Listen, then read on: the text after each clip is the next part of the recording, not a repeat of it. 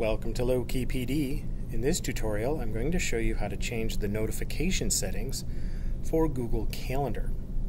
So if you go to General Settings, scroll down and find Notification Settings. And what this does is this will control how the events issue their notifications to you.